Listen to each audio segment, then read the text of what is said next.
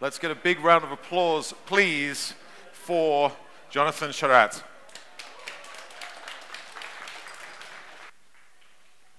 Hello, everybody. Yep, it's on. So I'm the unfortunate last one. So I'm in the way of your party. And, well, sorry about that, but nothing's free in this world, not even a party. So what are we here to talk about?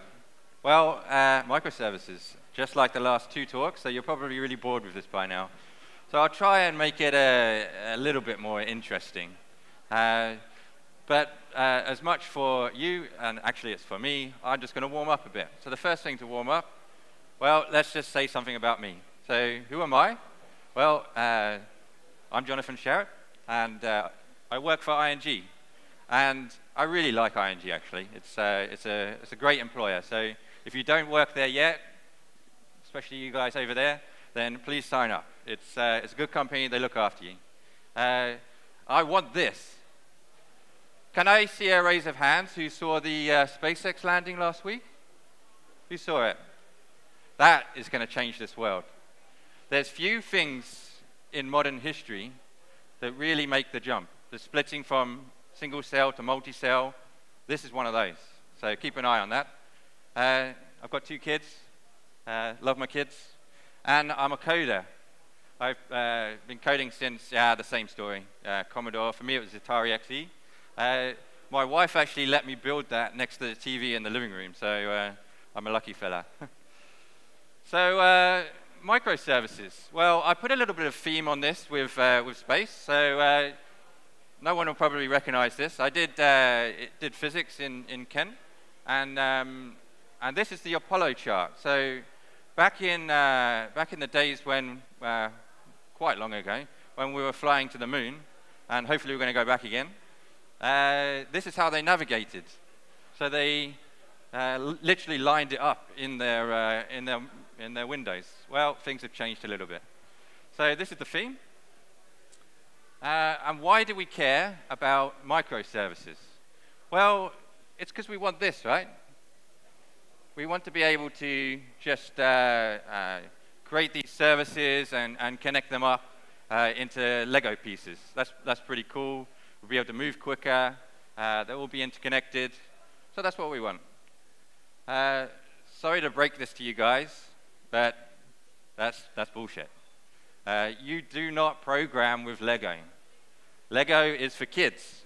You know, Lego actually released a programming language, and guess what you do in it? You take little Lego bits, and you line them up, and you can code in it. That's not how we do programming here.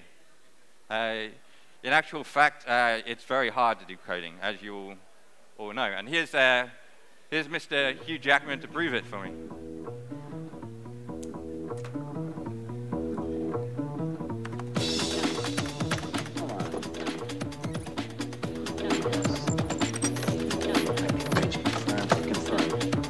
Please confirm.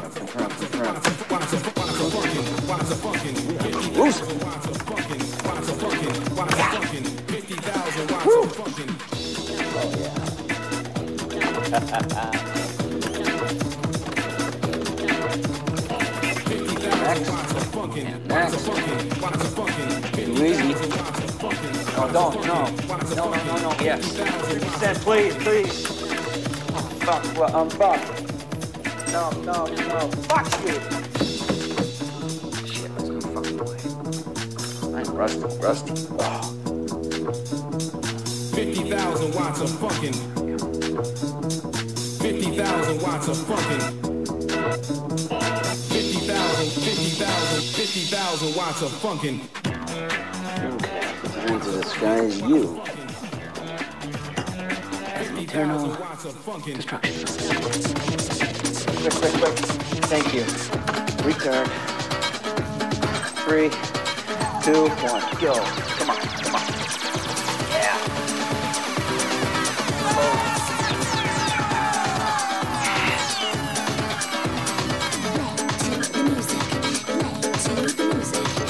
Oh, baby.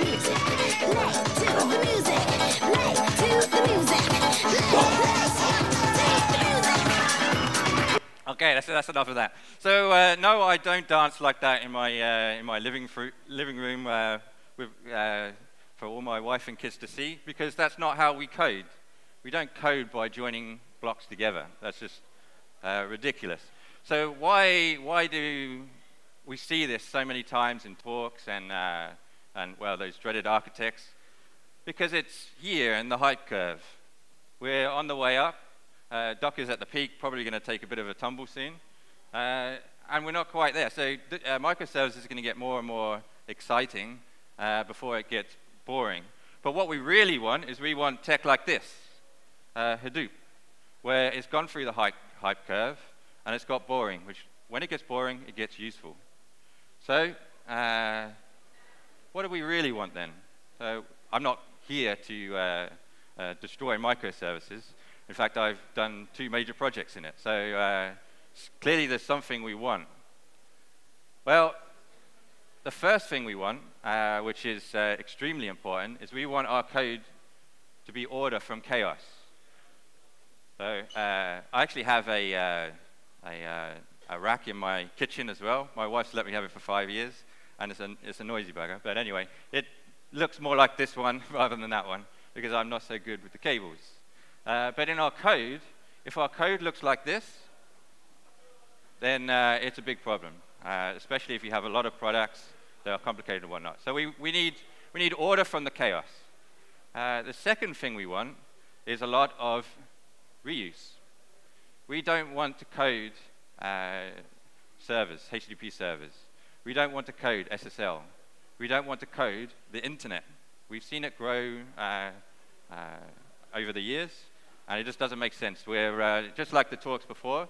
As soon as you start to code something that has been standardized to a heavy level, you introduce vulnerabilities. You're just going to do a rubbish job. So okay, we want order from chaos, and we want quick consumption. So then, how do microservices help us do that? Well, they help us write this.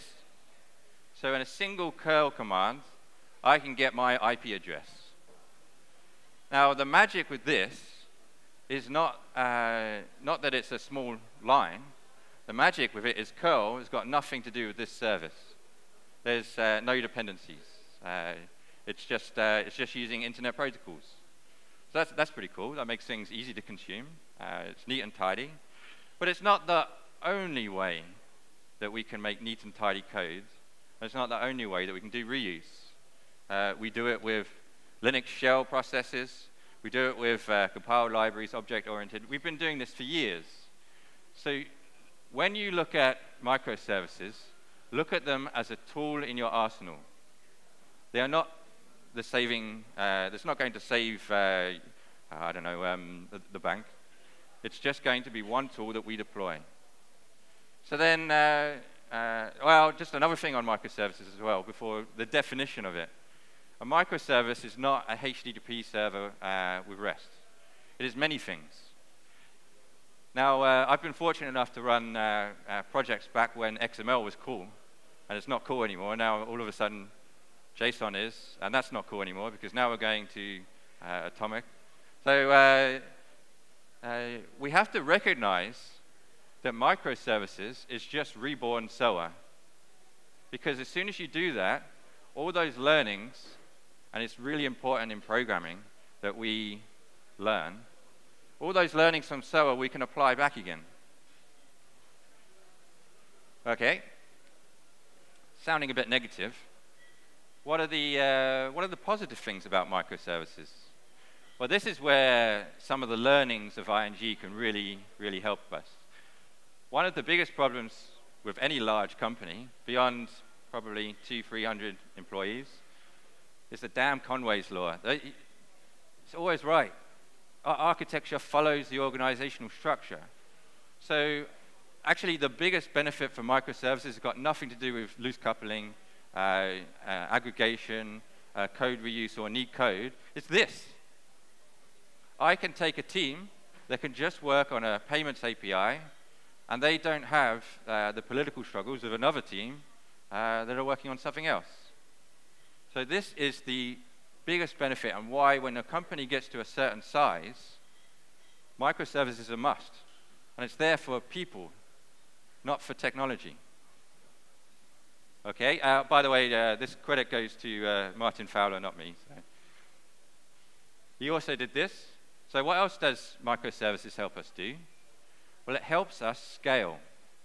So this is an interesting topic, and I'm going to touch on this a bit more. There's also one of the reasons I chose to study physics rather than a computing degree. So when I got into computing when I was younger, there's a problem when you learn computing. And that's by the time you leave uni, that cool language that you were learning has been replaced by another one. And that constantly happens. There's one thing that you can't replace, and that's physics. And physics comes into this. And I'll explain more later. But the scaling out. So another massive thing is for scaling out. Okay. Let's take a little breather here. So what do I have up here? Distributed monolith. Has anyone read this article before? No show of hands? Okay, well, when you go away, have a read of this, because there's a really interesting article that says, basically, microservices are still a monolith. It's not that the monolith has gone to microservices, it's just become distributed. If you think about the dependency trees, when you're coding something against a microservice, you still have the dependency on the same fields, on the same interaction patterns. They're all still there, whether it was a Java class or whether it was a HTTP server. So it's still a monolith. Okay, it's a little bit modular, but that's what it is. So, okay, if we accept that for a minute, microservices are a monolith, then let's see about that physics we were talking about. Now, I'm sure that we've got much higher hands for this. Who knows cap theorem? Okay, so if you don't have a read of this, because there's very likely that at least 5 or 6 people in this room are coding something that is bound by cap theorem and they don't even realize it. And then they get really excited when they get to the end, oh, I've coded some really efficient caching layer. And yeah, you have, but you're not solving something new. Sorry to break it to you, but this has been studied. This is a law. This is governed by physics. This is not governed by technology. All right, well, what about the two generals paradox? Who knows about this one? Okay, anyone worked on a database then? Raise your hands if you work on databases. Traditional, help? Well, it just so happens that database transactions are exactly governed by this. Another one that you definitely use today is TCP. So that TCP protocol, probably one of the most successful protocols ever made, is completely designed around this. Those ACKs and NACKs, they're trying to solve this problem. So I don't have time to go into it, but please go and read about, just Google will teach you, two generals paradox. This one, I'm sure you know, Moore's law. So we've been pretty good at this, actually. In fact, if you look at Intel, you could see that a lot of their organizational structure, a lot of their internals are actually built to make this prophecy continue. I have a theory that the main reason for that is for marketing. If they can keep this theory going longer, then it keeps them relevant. So we're on track to keep doing Moore's law. Nope, that's where we're wrong again. So Google this one by a fellow called Gerald Kroska. I think I said his name right. No, Moore's law died. Moore's law actually died in 2005. What happened in 2005? We couldn't make the clock speed go any faster on CPUs. We kept shrinking those transistors, smaller and smaller, but we couldn't get the clock speed. Then you've got some other metrics here which he's analyzed, which is the power. We can't get any more power in the chips. So, okay, this is a little confusing. Why are we saying Moore's law is continuing in Intel, and yet we're also saying, on the other hand, Moore's law is dead? Well, the clue is in the title. Moore's law is dead, long live Moore's law. And it's also the reason that microservices is used for scaling. What happened in 2005 is we created multi-core processors. And then multi-threading became much, much, much more important. And then if you look at what microservices is doing for the scaling side, it's just another form of multi-threading. It's just multi-threading across different physical machines. Interesting. So then let's have a look at that multi-core architecture. So here we go.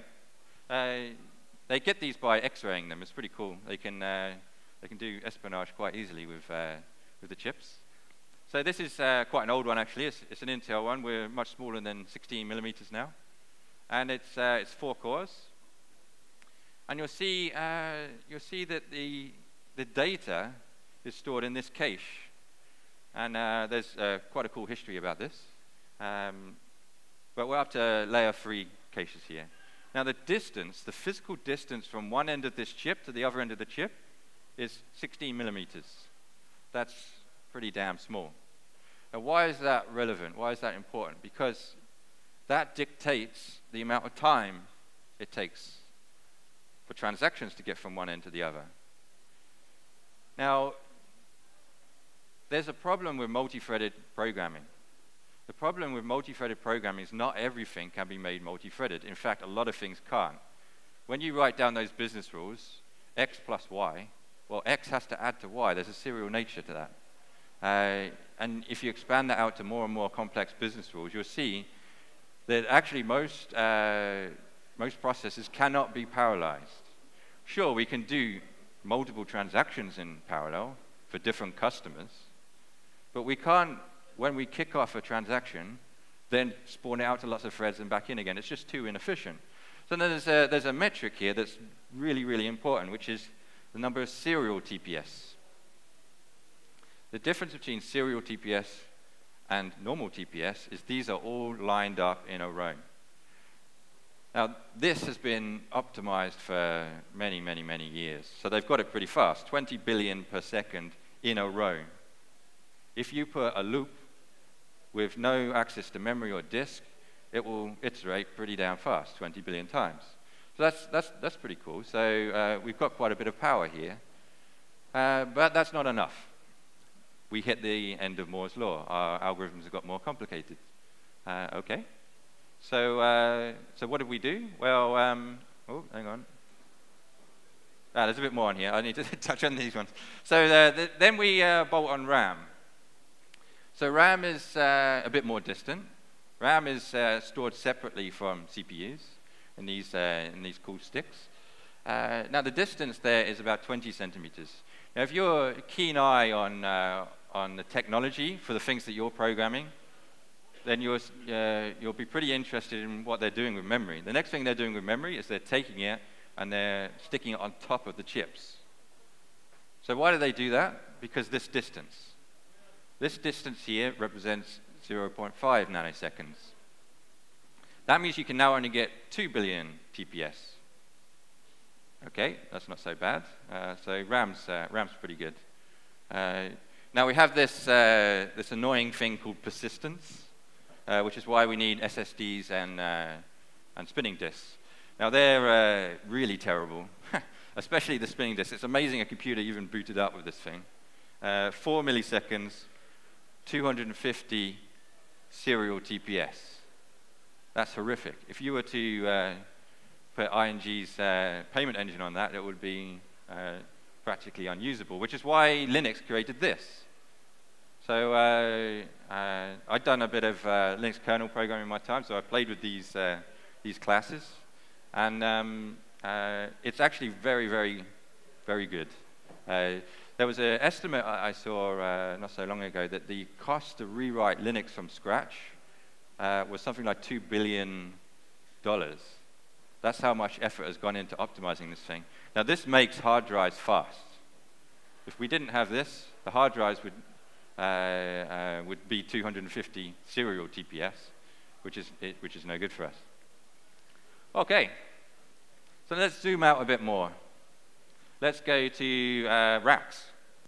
So I only have a rack in my kitchen that's about that big, but in data centers there are 42 RUs, and they're normally stacked next to each other. And this is where we get to network protocols. And this is really where microservices start to live. Now, in this world, we only get 2,000 serial TPS. Okay? That's not so bad. We can do quite a lot with that still. So maybe we can do, I don't know, 100 microservice calls if it's all in this vicinity. Good. Okay, then we go out. Now, the problem is we've gone out a little bit further because we have to keep our data highly available. And there's some frustrating laws, which make sense, about the distance that they have to be from each other.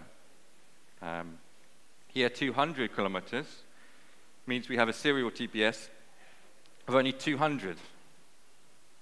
Oh, why is this a problem? This is a problem because if I have a microservice here, and I do 20 calls, and they're over on this data center, then my latency goes up and up and up and up and up. So if you create entity microservices, and you decide to distribute them across 2 data centers, forget about it. Your performance is going to drop through the bottom, and you're just not going to meet your needs. So that means we have to be very careful with data locality. And with data locality, what we try to do is make sure that your microservices stay in the same kind of area, which is over here. Cool. Well, let's go a bit further out. Well, it's a bit of a space theme here. So what happens if we colonize Mars like Mr. Elon wants us to do? What's that distance? Well, that distance is anywhere between 56 to 250 million kilometers, of which you can get a serial TPS of much less than 1. So it just gives you, by going to extremes, it really helps us design our services, our software, with their limitations in mind. Now, this is something there is no technology on the planet that will fix, because it's limited by physics. And this is why it's a distributed monolith too, because the dependencies are there. The dependencies are there whether we like it or not, but it's distributed. So this architecture has allowed us to exceed the limits of when Moore's law got stuck on the CPUs, and it's allowed us to scale out. But we've got to be careful with that. We've got to be very careful with that. Which is why we do this. So if there's anything that you remember from my talk, please remember this triangle. What this triangle is saying, that you start with 1 TPS. And that could be someone clicking pay somebody else on a banking website. That's somewhere on the planet. Now, it could be in, I don't know, Australia or Romania, the Netherlands. But you don't want to go more than 1. You need to get that transaction into a building. That means get it into a data center somewhere. It should not leave that building, though. It should stay in that building. It should then go to a server. As you're going down this triangle, you have the liberty of increasing the number of serial TPS. So that means you can go more and more chatty. So if you think about building a microservice, an entity service or something on a particular data entity, think about very carefully where you're going to put this. Are you going to put it in the same building? Are you going to put it in the same server? Are you going to put it on the same die? It's almost entirely driven by the number of serial TPS you do.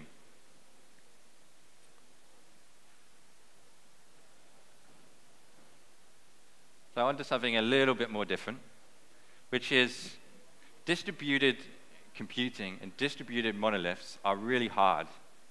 Those problems that I talked about, 2 generals, CAPS theorem, they have been studied to death, and certain things have been optimized to death to get them right.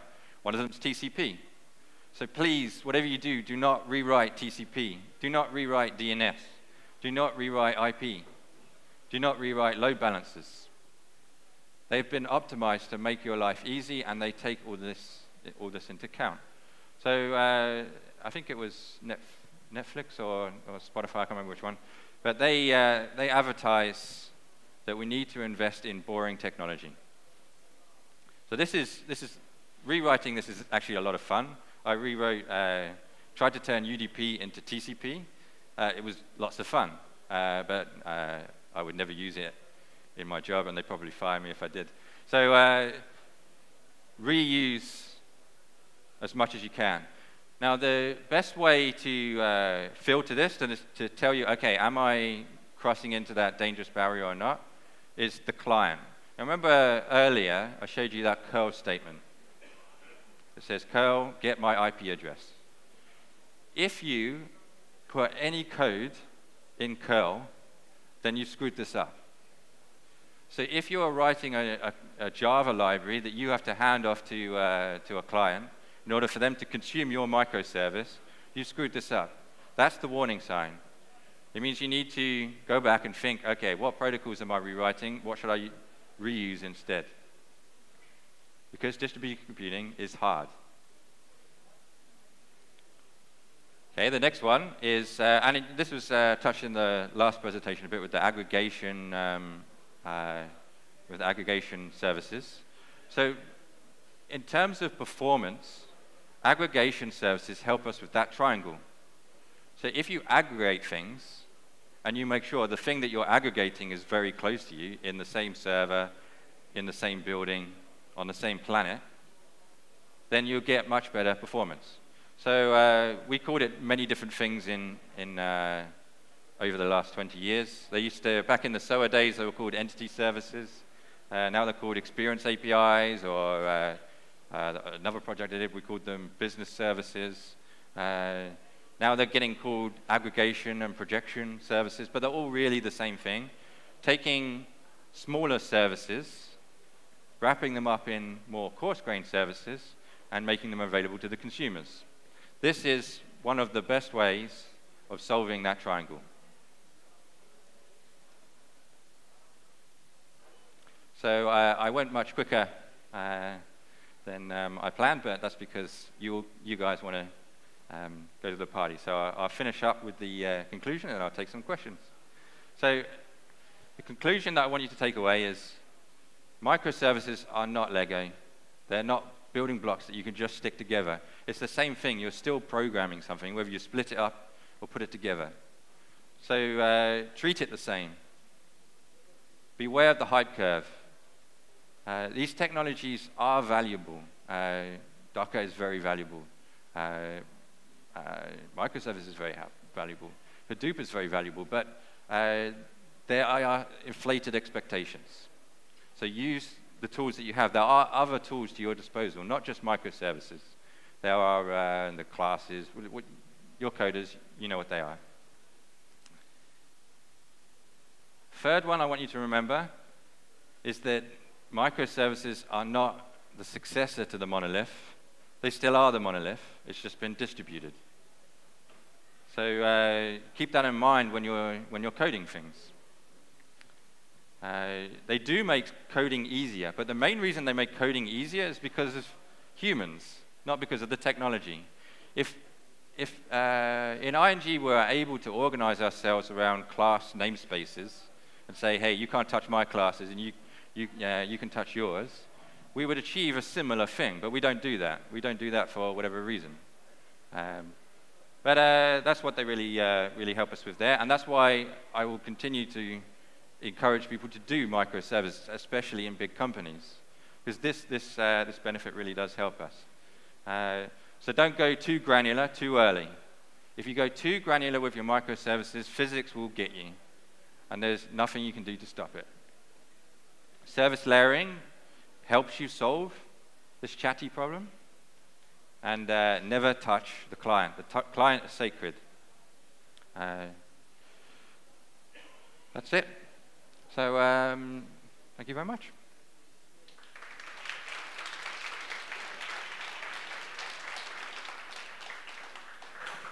Alrighty, do we have any questions for Jonathan?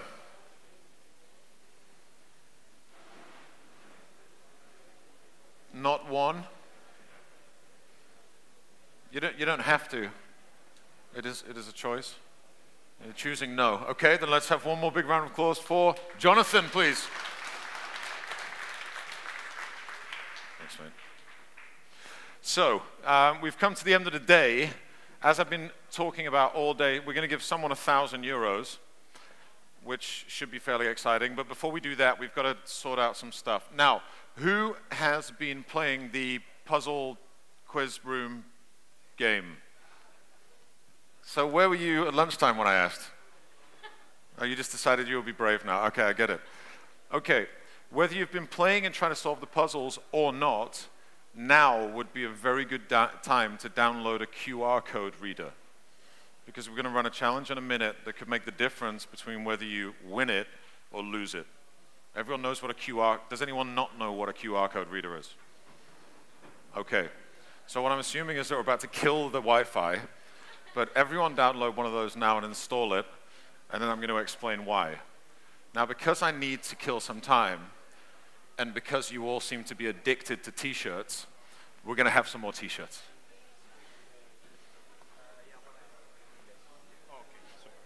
Sorry, sir.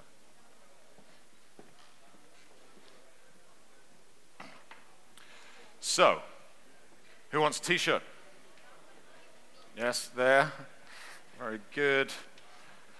Okay, we're gonna. I've got more energy now, so you can sit down. I'm going to throw them. It's not ambitious enough. I want to get. That's good. That's what I'm talking about. What? See, there are some gentlemen still alive in the world. Let's try this one. That was just shit. Okay, anyone else? Yes, you, sir, in the back. Got you. Sorry, it's actually your head. My bad. Oh, wait, I forgot. I also have stickers. Who wants a sticker? These ones are fun because I'm just going to throw them in 2 batches. Is it going to go this way or this way? It's going to go this way. I don't know what's going to happen now. Watch your eyes. Yeah, okay, good. I'm going to go this way. Now you've got stickers. T-shirts. That's what I thought. No one likes stickers. Everyone likes t-shirts. Very good. Now what I'm waiting for is for a massive check to appear with €1,000 written on it. There you go, mate. Anyone else? You? Okay. See if we can do this. Very good. One down the front.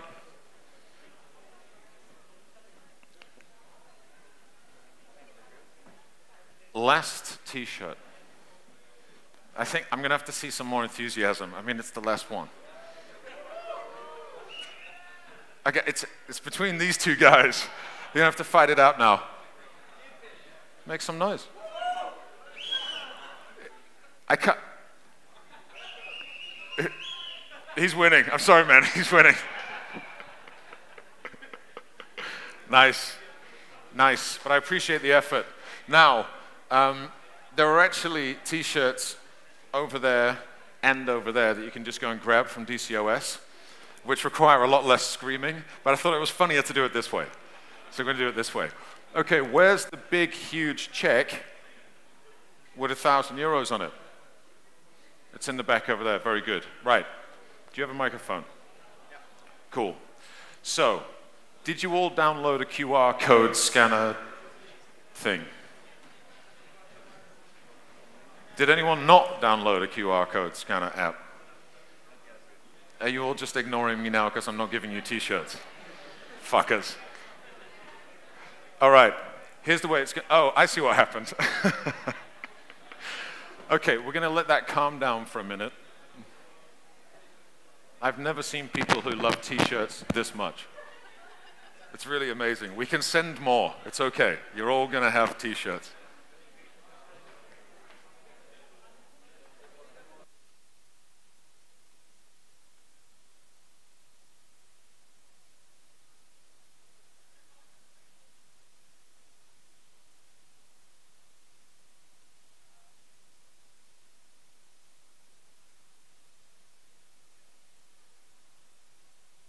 Okay, if you're getting a t-shirt, I want you to calm down and then sit down.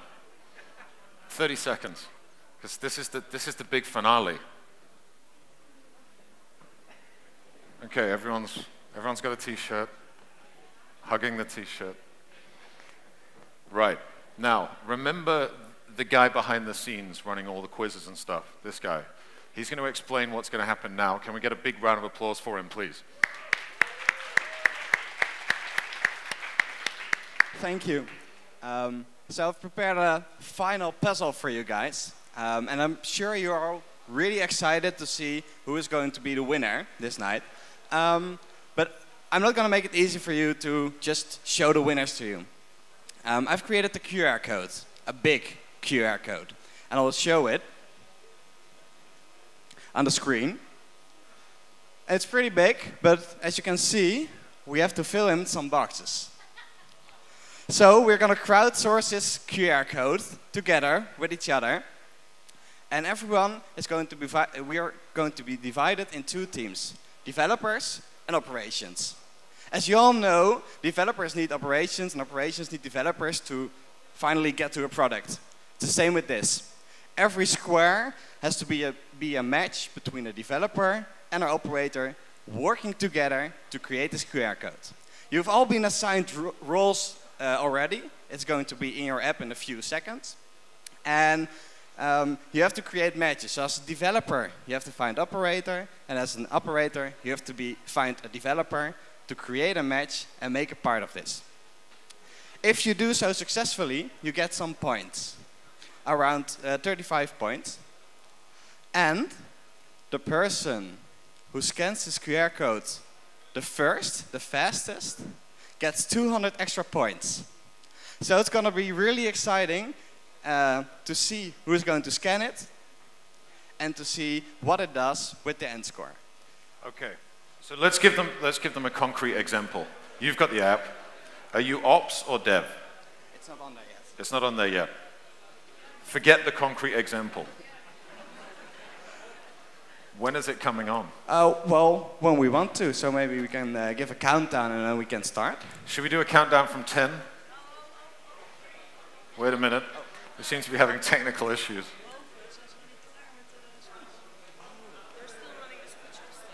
Oh. Okay, it seems we have a choice. The talk upstairs hasn't finished yet, so we can either not wait for them and take the money for ourselves. I'm starting to get an idea of Romania now.